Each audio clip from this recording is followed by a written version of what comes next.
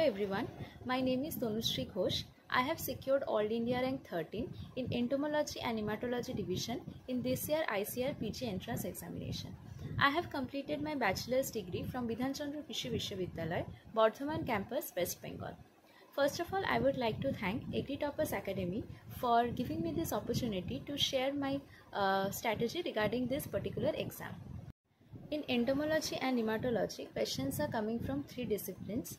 First entomology, second nematology, and lastly the general agriculture portion.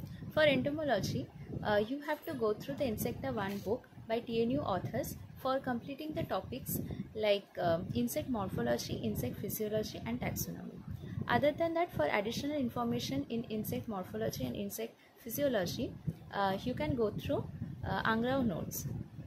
For applied entomology portion, you can go through Applied Entomology by D.S. Reddy and Insecta 2 by TNU authors.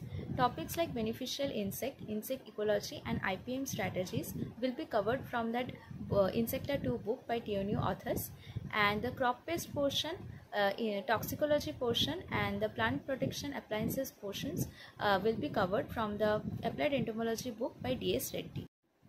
After that, you will go through Entomology Refresher and Entomology Treatise, because there are a lot of information which you will not able to get from the earlier mentioned books.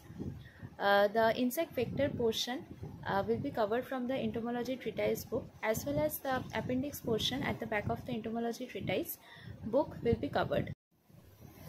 After that, coming to the nematology portion, go through the textbook of Introductory Nematology by Bajaj and Walia very carefully and revise it as many times as you can. After that, you can go through Nematology Treatise for further information. Then for the general agriculture portion, you have to read comparative book on agriculture by Nimraj Sunda, Arun Kattan volume 1 and Arun Kattan volume 2. For practicing objectives on general agriculture, you can solve the questions of S.R. Kantwa book. This is more of a question bank of general agriculture, and I will suggest you to give equal importance to the general agriculture portion as well, because there are a lot of questions coming from general agriculture portion each year. If I talk about the objective solving portion, I think it is very necessary to solve different kinds of objectives, especially the statement based question, as many students feel difficulty in solving this type of questions. The books that I have used are the Objective Entomology by T.V. Prasad, Abstracts of Entomology and Nematology by Priyankar Mondal, Odrish De and Ortho Kundo, and the Objective Guidebook of Agriculture Entomology by Pronoy Rai. Other than that, you can also give free quizzes on the Agri Toppers Academy Telegram channel, and their topic wise mock test and their full syllabus mock test as well. And it is very important to give mock tests, and after every mock test you have to analyze your mistakes.